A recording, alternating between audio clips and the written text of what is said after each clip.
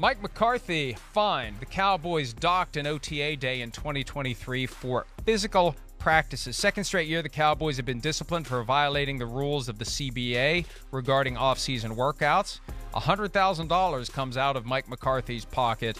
And look, this happens. This happens because, and it's not just the coach going out there and encouraging players to be excessively physical. What happens is you got grown men that want to go compete. You got guys who are trying to earn roster spots. You got 90 guys in the offseason program, and you only got 53 helmets that go to the players when September rolls around, and they want to impress the coaches. So part of the obligation of being a responsible coach in the NFL is dialing it back, is telling guys, you can't do that, throwing them off the field or at least out of the fray, put them to the sideline if they're being too aggressive, because that is going to get guys injured and it's going to get teams in trouble. And next year when Sean Payton's the head coach of the Cowboys, we'll have one fewer OTA day, Charean. We do see this a lot with new coaches, Mike, especially coming in, and we saw it with the Bears with Matt Eberflus earlier this week, had the same thing, and now Mike McCarthy, but he's a veteran coach, and he should have known better from last year, like how this should play out, and he talked about it a lot after getting a $50,000 fine last year about how they were trying to do things the right way, and it was only a handful of practices and all that. And now here they are again. And what this leads to, though, Mike, is more scrutiny next year from the NFLPA. We saw the Seahawks many years ago lose a draft pick for this same thing. So I would expect if the Cowboys do this again next year with whoever their head coach is, that they will lose a draft pick for 3 years in a row. So they're going to have to be extra careful next year. I think the reality is pretty much any team could be penalized every given year.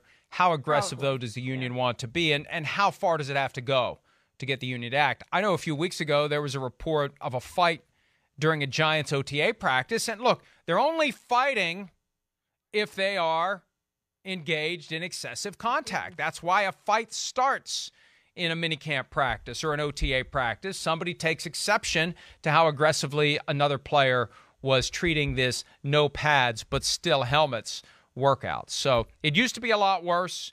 It's still a thing. And you're right. New coaches, for a variety of reasons. They want to do a good job. They want to turn around a struggling team, and they've never been head coaches before. You've got a lot that you're trying to balance during practice. Worrying about whether or not your guys are being too aggressive may not be high up on your list of priorities. And you got a desperate coach in Mike McCarthy, and obviously he knows that Sean Payton is looming. He knows he's out there.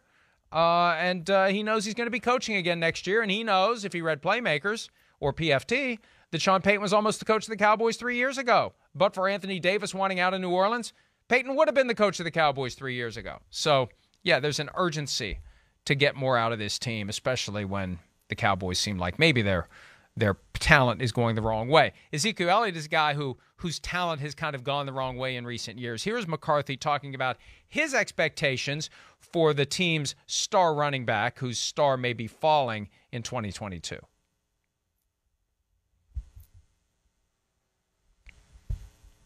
Do we have it? Oh, okay. Well, we don't have it yet. All right. Here it is now. We have it now. Said he expects Zeke to have his best season in the NFL yet, now that he's healthy. I know it's early, but you see any changes in Zeke?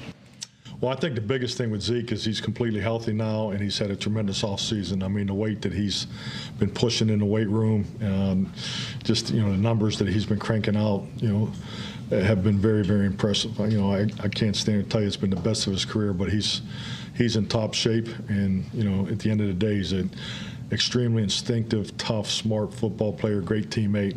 So I think he's definitely has set himself up for that. Yeah, hey, look, here's the bottom line. Tony Pollard's a better running back right now. Ezekiel Elliott is showing the signs of the wear and tear of 6 years in the NFL. That's just the reality. And the only reason he's on the team now is because his contract was negotiated to make his payments fully guaranteed a year in advance. His spot on this year's roster was set when he wasn't cut before the middle of March last year, and he wasn't going to be cut before the middle of March last year because his contract for last year was already guaranteed. That's the difference. You build into the early years of the contract, especially for a running back, and this is why it's important to have a good agent. Your guarantees become fully vested this year for next year. Not for this year, but for next year. And you roll it that way, and you put the team in a position where they have to keep you around and they have to keep paying you. Yeah, and he's got no guaranteed money left after this year, Mike.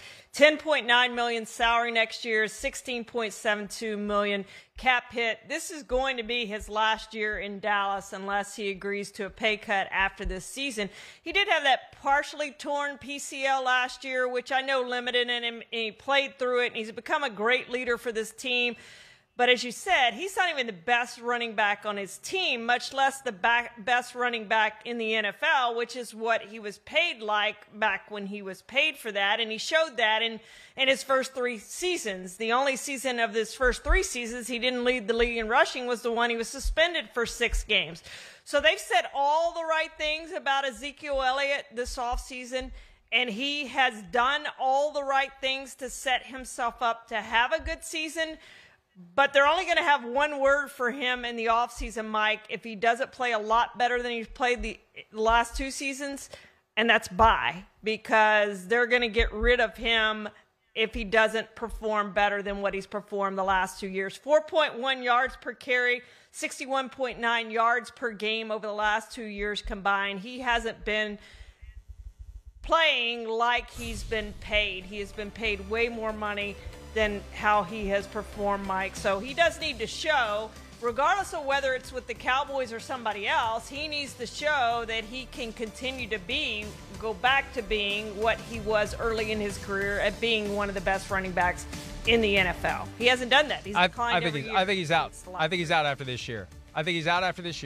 And the money that they would give to him is going to Tony Pollard, and then they'll draft somebody else.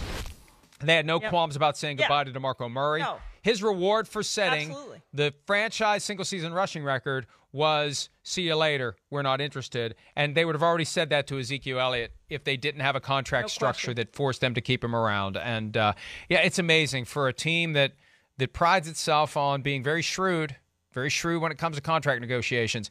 They got the short end of it with Ezekiel Elliott and with Dak Prescott by delaying and assuming that they could just throw an arm around the guy and talk him into doing a hometown discount. It didn't work, and they're still keeping Ezekiel Elliott around simply because of the fact that he put them in a position through his holdout where they had to give him this contract. We have to take a break.